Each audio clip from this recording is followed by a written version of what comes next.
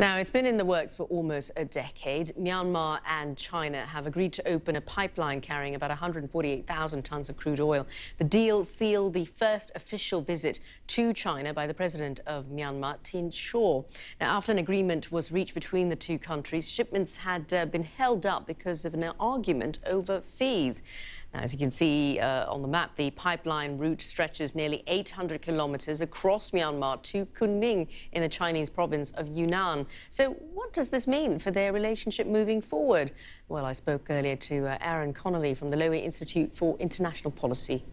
Well, on the Chinese side, China's long been concerned that the majority of its oil imports come through the Strait of Malacca, and that a foreign navy, say the U.S. Navy, in a conflict situation, could use that narrow strait to choke off oil imports into China.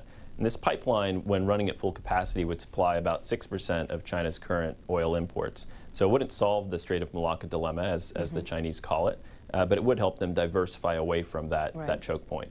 And so how does Myanmar fit into China's really ambitious One Road, One Belt project, where it's aiming to build roads, infrastructure projects through 60 countries and linking them with China? Well, China's interest in Myanmar really precedes One Belt, One Road. Under the former military junta in Myanmar that gave up power in 2011, China received a number of favorable deals in Myanmar. The most controversial one was a deal to dam the Irrawaddy River, which really has an almost spiritual character in Myanmar culture, and then send most of the electricity produced by that dam back to China. And as a result, Chinese investment in Myanmar really acquired a very bad reputation. And so this is one of the first steps to really begin to bring online some of those investments that China made during the junta era when this pipeline was originally, when construction on the pipeline originally began. But it's not clear that Myanmar is going to welcome a great deal of additional Chinese investment.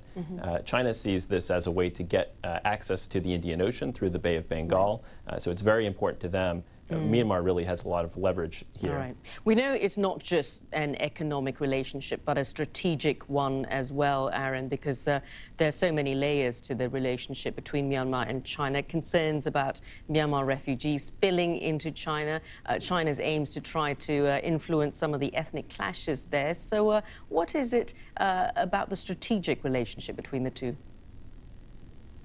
Well, on the Myanmar side, Myanmar has been trying to, over the last 5 years, bring to an end this ethnic insurgency that has plagued its periphery for the last 70 years.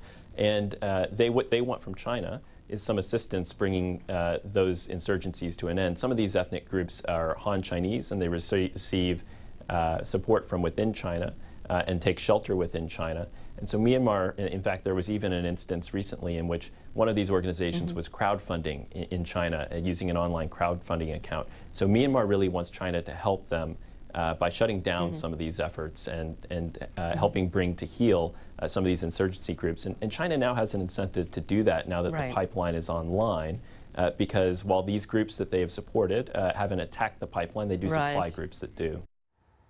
Connelly there.